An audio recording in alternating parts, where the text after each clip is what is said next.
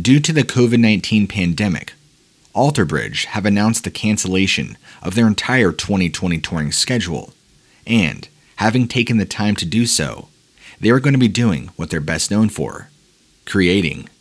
In the meantime, the band has been working together, writing new material, and if anything, a new song titled Last Rites, written, recorded, and completely entirely during the COVID-19 lockdown. A new EP is coming out, called Walk the Sky 2.0, with the final version of Last Rites, along with live versions of Pay No Mind, Native Son, Godspeed, Wouldn't You Rather, In the Deep, and Dying Light.